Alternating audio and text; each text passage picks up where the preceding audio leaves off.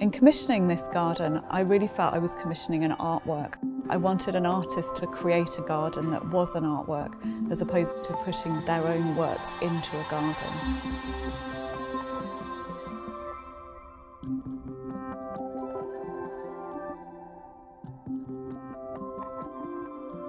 The South London Gallery's always had this outdoor space, but it was very drab and grey with paving slabs. The gallery occasionally used it for events, but it's always had huge potential to be transformed into something rather special. Gabriel Orozco's really achieved that with this garden, which isn't quite like any other garden in the world. I was intrigued to see if I can try some of my ideas in a space like this, which is surrounded by a community in the south of London. I tried to first understand the geometry of the space in connection with the building and the surroundings and the circulation paths of everyday life. In my work in general, when I think in functionality, I think often in the circle, in the sphere, in the movement, in the mechanism that makes things flow, and apply this to the grid and make a grid of the garden and make some kind of basic points of activation of the space. So this is the gardener's, the little path. The beginning of Gabriel's geometry onto the garden. He used the door swing of the swing door that's on the Claw Education Studio. He used that as his kind of generating circle, and that was the scale set across the garden, which was a super interesting moment of changing scale of everything, and something that could be read actually from the tower blocks behind. Working with Gabriel, he's thinking very architecturally, both about the material, so there's a very interesting conversation about stone and about the internal logic of how we're using that as brick, and this very sort of Japanese, almost Zen flow of the stone through the garden. I like the use of materials that Gabriel's brought to the garden. Being very familiar to South London, it's brick and it's York stone, and that's all over South London, but they're just used in a very different way.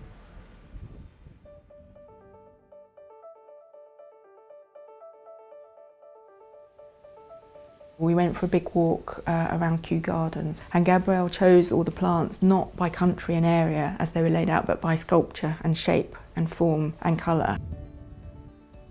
Quite something. Like that one from distance is beautiful. The one. This will be nice. So you have the brick bench or something, and then you have this. So then, in that sense, you can do then the planting. It can come all the way here.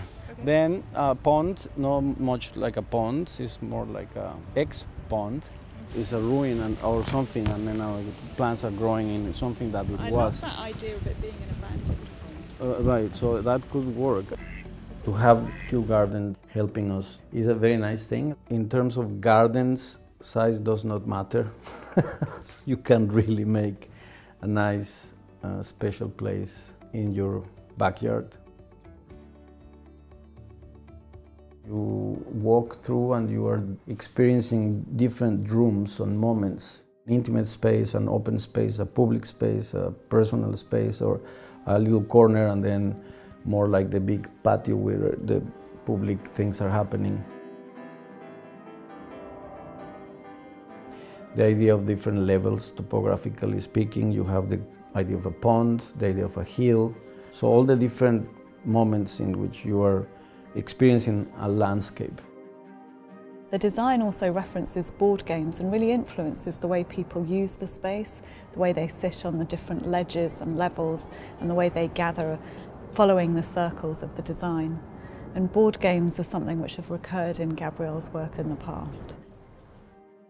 An important part of the brief was for the garden to incorporate a new entranceway for residents on Orozco Garden's housing estate, because the garden is a sort of linking area between the estate and the South London Gallery.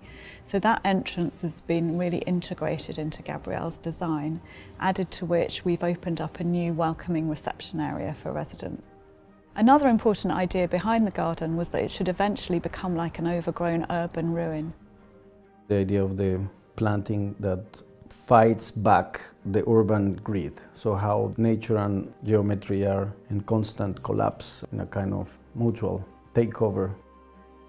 It's always been imagined as how the planting, the organic kind of parts of the architecture, which is equal to the stone, grows and develops and kind of becomes equal and possibly takes over in lots of areas. And I think over 10 years you're going to get something really wild and unruly and fantastic.